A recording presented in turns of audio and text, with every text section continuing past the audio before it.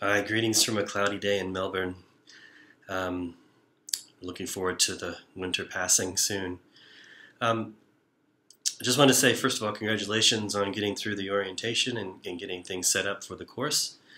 I know it can take a little bit of time, so I hope it all went well. If not, let me know and can make sure that things are on track so you're not messing around with this stuff uh, as we get into the lessons. So here we are at the beginning of lesson one. I just wanted to sort of touch on some of the main things we'll be covering this week. Most of what we're going to be doing is really background stuff on emergency management, on spatial data science, and how the two sort of come together. So this is stuff we're going to be building on the whole course. So you have plenty of time to sort of work through the ideas and get your head around them. We'll start with some of the core concepts around how emergency management is considered. So things like the stages of disaster management from response to recovery to preparedness and the like. We'll then talk about some of the emerging trends in geographic information science and geography and geospatial. It's all sort of talked about in some different ways. But then narrow it down to what are the implications for emergency management of these things. We'll talk about emerging themes, and this week we'll provide a bit of a background for and a listing, I guess, of all the topics that we'll be covering as we go through the course.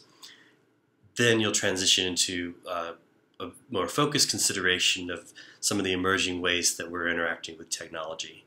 And some of these are, again, quite familiar. Others are going to be a little bit different, and maybe we're not quite there yet, technologically speaking, but they're on the horizon. You'll take the material from the emerging themes and bring that into a discussion, and we'll see how that goes. We'll get everybody sort of going and on the right schedule with developing some ideas there. The final thing is a set of readings, and I've actually changed these recently.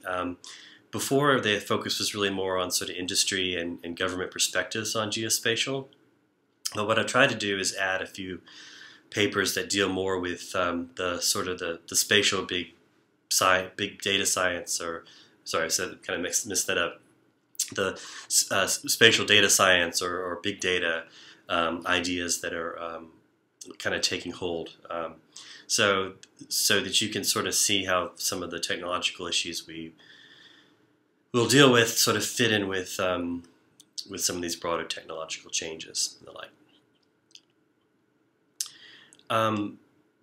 Right, so we'll end with a bit of a discussion around the term project, so that'll be introduced, and you won't have to do anything really heavy this week on that, but the idea is to get your head around the topics and sort of what you might want to do. You know, do you want something that's a bit more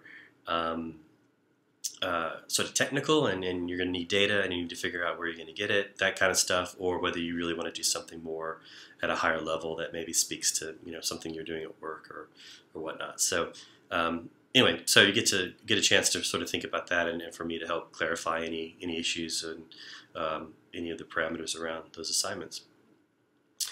Okay, well, actually the final thing I would just mention is that as we go through this course, we're undoubtedly going to encounter different natural disasters or human-related disasters that are occurring around the world. So to the degree that you can, it'd be great if you could sort of pay attention to what's going on and think about how the concepts that we're covering sort of play out in the real world, particularly with regards to the resources that are available for responding to them, how that varies. I mean, you know, how well are sort of hurricanes and the like being addressed in the United States versus typhoons in other parts of the world. So just try to develop this sort of comparative view because there's certainly going to be lots of different disasters unfolding while we go through this course, unfortunately. So, okay, well, have a good week, and feel free to get in touch anytime.